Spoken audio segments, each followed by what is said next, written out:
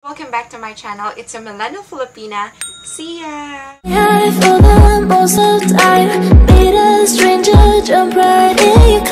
For today's content, I will be sharing my experience and my journey when I had my root canal treatment. So if you're planning to have your root canal treatment, and kung gusto nyong malaman kung paano yung process and treatment, this is the right video content para sa'yo.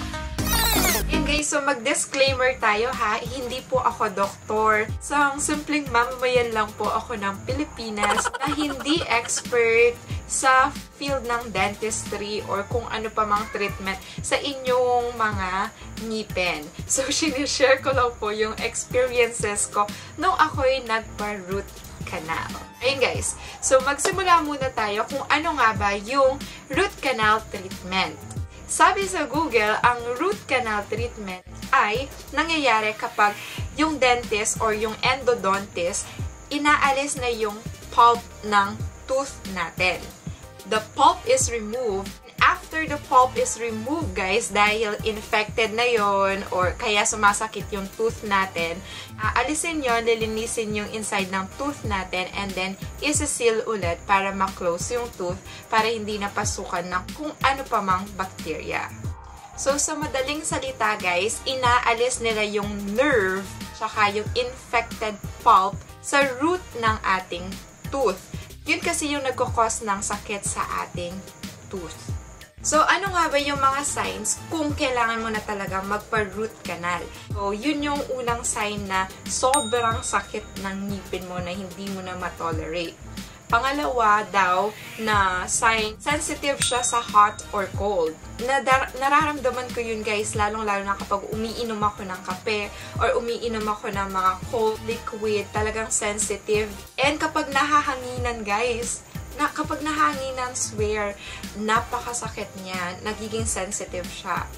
And then, pangatlo daw guys, kapag meron na kayong nakita or na-feel na parang small bumps sa mga gums nyo, ayun. Isa yun sa sign na kailangan mo nang magpa-root canal. Pero depende pa rin ha, pa-check pa rin kayo and pa-x-ray sa dentist nyo kasi hindi naman ako dentist. So, kung meron man kayong ipapapasta ngayon guys, ipapastay nyo na yan. Kesa, pa-root canal kayo guys, expensive talaga, nakakabutas ng bulsa. So yun guys, nung nasa dental clinic na ako, syempre, in-x-ray muna yung mouth ko para makita talaga yung condition ng teeth ko. Ayan, ipapakita ko dito kung paano yung x-ray ko. So, expensive din yung x-ray na yan ha. Pero kailangan yan para talagang ma-check kung ano yung conditions ng mga teeth mo. Ayun, so, nung makita ni Doc yung mga ngipin ko, lalong-lalo na yung dito ko na iniinda ko, sabi niya, hindi na niya makakaya into pasta kasi meron na siyang butas and needed na siyang pa-root canal. So, yun guys, no choice, pero nag-ask pa rin ako ng suggestions niya kung ano yung cheaper na option. So, meron siyang dalawang option na binigay. 'Di ba? Kasi pa-plan ko sana na ba't root canal pa, 'di ba? Gastos lang. Papabunot ko na lang, sabi ko sana. Pero sinabi niya kung ipapabunot ko yung tooth ko dito, sayang naman daw. Kasi meron din ako nabasa guys na as much as possible kung masasave nyo pa yung tooth nyo na hindi nyo papabunot, isave nyo kasi sayang daw. Pero kung wala na talaga, kung pong-pong na lang or talagang crack na talaga, ipabunot nyo na. Pero kung buo pa guys, tapos meron lang siyang butas na konti, i-save nyo kasi sayang yung tooth. And yung tooth extraction, kung hindi ka na kompleto, meron din siyang effect sa mouth mo or ayun, tooth extraction, mas mura yung bunot. Pero, kapag binunot yun dito, merong tendency na maghihiwalay yung mga teeth ko. So, magkaka-space. Ayaw ko naman mangyari yun. Yun yung option na cheaper. Pero, ayaw ko rin. Ang naging last decision ko is yung root canal. So, ito na yung question na laging tinatanong ng mga mag-root canal in the future or sa present man ngayon, masakit ba? Yun din ang akala ko guys kasi 'di ba kapag sinabing root canal, ang reaction ng mga tao, masakit yan. Sa naranasan ko guys, wala mang kasakit-sakit. As in, masakit pa yung pagpapapasta kapag linilinis na or kinikikil na yung tooth mo, mas masakit pa yon. So, yung mga magpapa-root canal dyan, huwag nyo nang i-delay kasi hindi naman masakit. Habang tumatagal guys, lalong masisira yung tooth nyo kung hindi nyo pa ipapa-root canal yan. How long does it take? 30 to 60 minutes lang, depende sa case ng yung tooth. Don't worry guys, kapag nagpa-root canal kayo, merong anesthesia. Kasi nung ako, merong nilagay si doc na topical anesthesia na pinahid niya lang. And then, mafe-feel mo talaga na magna-numb yung area kung saan i-root canal. And meron din siyang tinusok via injection. So, siguro doon, effect naman yung mga anesthesia. Kaya hindi ko rin masyadong naramdaman yung pagkalkal na sa ngipin ko. Ayan guys, so matrabaho din yung root canal, no? Kasi talaga minimake sure nila na walang maiiwan na pulp tooth mo.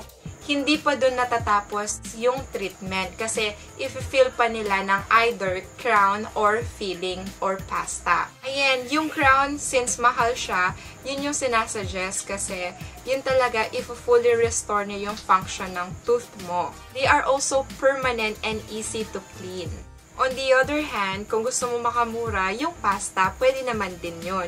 Kaya lang syempre, since mura, may tendency na baka masira agad or makrack agad, diba? Maalis agad. So, yung dental crowns, usually long-term sila rather than feeling na short-term.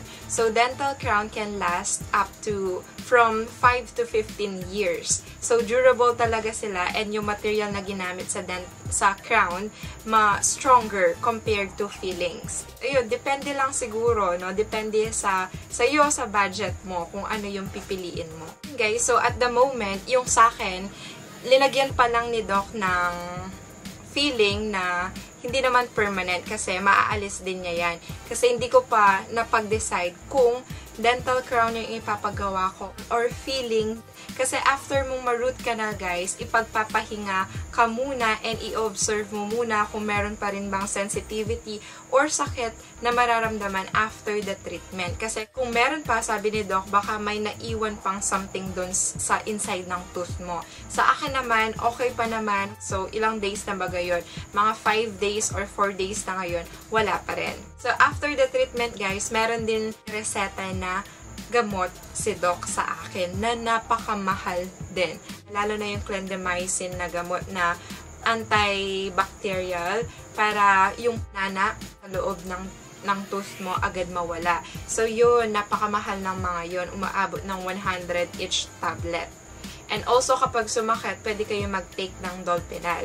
Ayan guys, so ito na yung pinakahihintay nyo. Alam nyo naman, and I'm sure meron kayong idea na napakamahal ng root canal treatment. Yes guys, mahal nga siya. Masakit siya sa bulsa na ganun lang. Pero hindi naman ganun. At least, na-save yung tooth mo and then nawala yung sakit na nararamdaman mo dahil sa infected na pulp sa inside ng root mo. So, ang price ay tumataginting na 9,000 per tooth treatment ng root canal.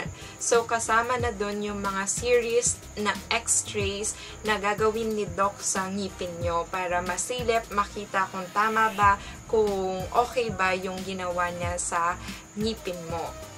Ayun guys, so what happens if you didn't get your root canal kahit na sinabi na ni Doc ng dentist nyo na magpa-root canal ka, anong mangyayari? Ito yung sagot.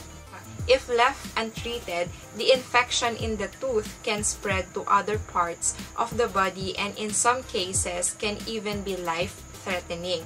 So if you are in need of a root canal, the infected pulp in the tooth needs to be removed. So kung ngayon sumasakit na and then may chance na ipa-root canal na yan para hindi na mahawa pa yung mga maaayos nyo na ngipin.